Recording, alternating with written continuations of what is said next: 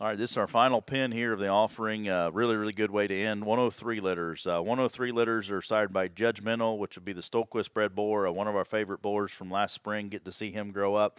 Partnered with Hartzell's there to get him bought and brought back to Upper Hand, and really, really excited about what he's doing, and he did exactly what we wanted to do.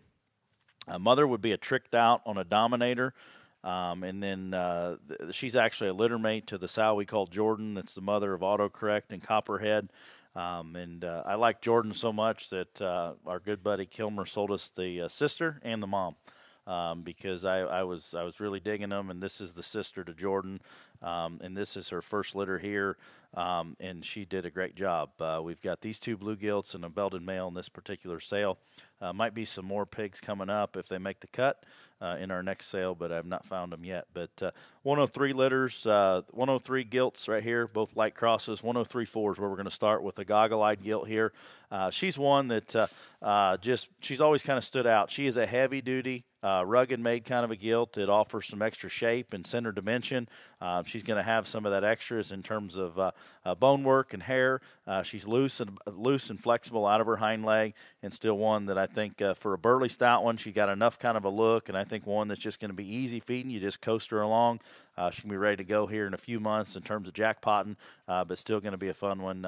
Light Cross Division is open here at Expo in Louisville, so those will be separated, and I think that's a fun event there. Obviously, the Midwest State Fair, some of those are as well. So that gilt there, if you like them good, if you like them blue, if you like them crossbred, I think she needs to be on that list because she's a very, very high-quality gilt there in 103-4. A 103-5 is a gilt that's she's a little more youthful in her look, probably carries a little more tendencies of her dad in terms of just hardness of shape, look, design, levelness, and squareness. If you're going to feed one for the long haul in terms of making August, I think that this gilt here could be the one.